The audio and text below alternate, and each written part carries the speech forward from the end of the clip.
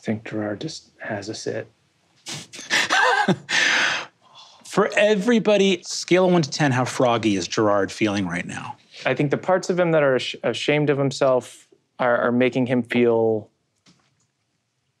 more frog-esque, and then also realizing that kind of the frog body has helped him in some ways along his adventure, so I don't even think he's thinking of himself as a prince right now. Part of the way through this moment, you realize that you are sitting like your butt totally on the ground with your legs fully folded, like to either side of you, like perfect frog pose. Your musculature and skeleton has changed so much that you're like able to perfectly do that sit. Concerning.